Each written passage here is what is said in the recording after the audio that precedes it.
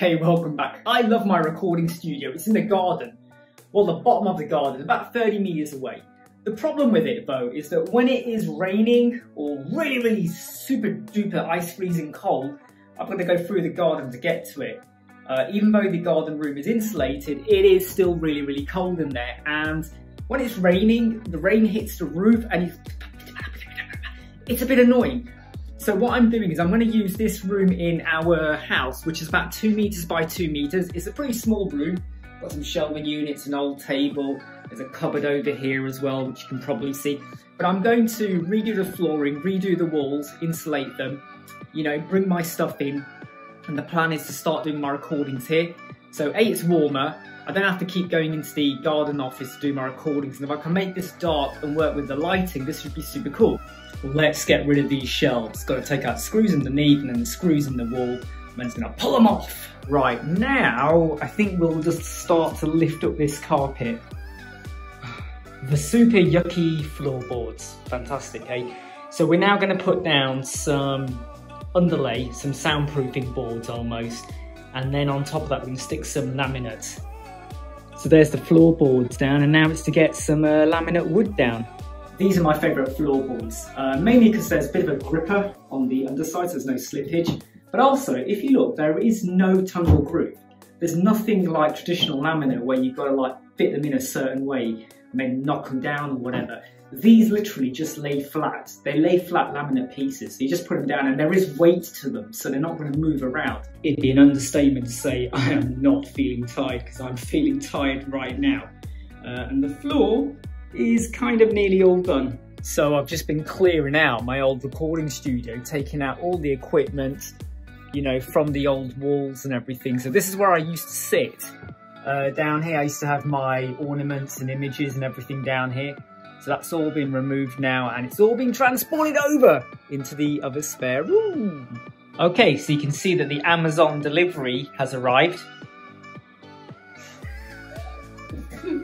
No, I don't mean him, I mean these. So these are soundboards, so I've got to unpack and just some extra equipment I'm putting up in the room. So these are the soundboards. They're 30 centimeters by 40 centimeters. They're about 1 centimeter in depth there. And they are really sturdy. And I was using these in the garden room and I've got 48 of these. And they're going to be stuck along the walls. So I'm sticking them with some power bond, just glue really, you know, just a few dabs here and there. And on you go. You don't have to cover it, by the way. Just put them in the corners. And that's absolutely fine. This is really strong stuff and it will do the job. But no nails, glue, anything like that. Let's just get sticking.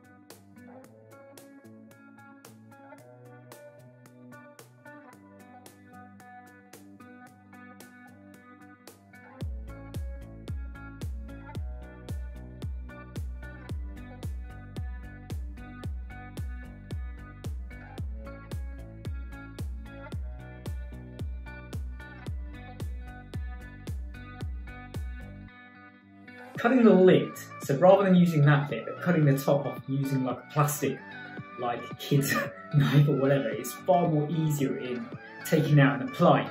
Just my tip.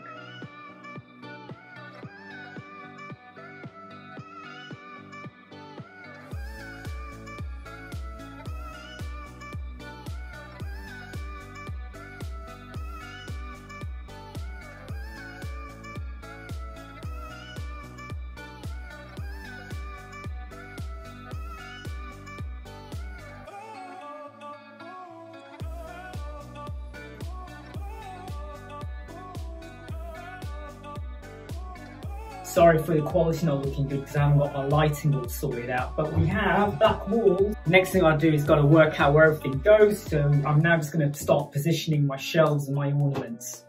So it's 2 meters by 2 meters, it's got some soundboards there, a bit of a rug here that I pull across the door to help soundproof it. We've got some more boards there. This covers an indoor cupboard, again just to soundproof it. Light, spotlight shining down. I have some blackout blinds there that I can pull down and completely black out the light. And then we have the desk area over here. So this is how it is. So it's kind of like, almost like a copy of what I had in the garden room, but just slightly laid out differently. So I've got my fluorescent lights, or LEDs, whatever you want to call them over there. Blue one, purple one, I've got a light at the back down there as well, and I have a light just down here as well, which isn't currently on. I'll show you that later on though when I'm sitting down. I've got my computer, got my microphone, and my holder over here. By the way, I'm going to put links to all of these down below. They are affiliate links, but if you want to go and purchase them, this is the equipment I use. So I've got my microphone and the holder over here. This is actually relatively quite cheap, the whole unit. I've got this Anchor 6-in-1, which if you've got a MacBook Air where you've only got 2 ports, this is super good. For the USB, for the Ethernet cable, because my modem is downstairs, or the router, sorry, not the modem, the router. And I've got my power cable there, and this works brilliantly in terms of maximizing the ports I've got, because I've got a cable over here that feeds through to my phone. And I'm using the Camo app, and I have paid to get the Pro version, but this now means that I'm using my phone as my webcam. So when I'm looking at OBS and everything like that, I am kind of viewing myself through my phone. And if I just show you here, if I just go over to OBS at the moment, like that, that is coming through my phone right now. So it's super, super, super good. That is the room makeover. So I'm now going to turn on the lights one by one, so just so you can see what's going on here, okay? So I'm going to turn on the spotlight first and just drop that down a bit. We've already got those 2 lights on, by the way. Pop this light on over here. Pop that light on over there. And then we got some side lights as well. So if I put that one on, that gives a bit of a blue shine over there.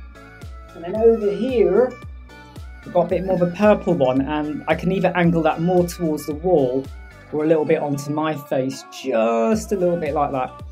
So what I get is I get a bit of the blue coming over from here, and the blue light shining up over there. We've got a purple there. And that's kind of the lighting. And I can, if I want, brighten this up a little bit, but I tend to find this kind of works okay. In a little bit, I can brighten it just a little bit more. But that kind of does me. So there it is. There's the office, from the garden room over to here, blackboards, lighting, everything done. In total, it took about 7 to 8 hours, roughly. I'd say, let's go to 8 hours, because I had to clear out the other room as well. But 8 hours to sort of remanufacture this room. And so far, it's doing okay. Take care, and I'll see you soon.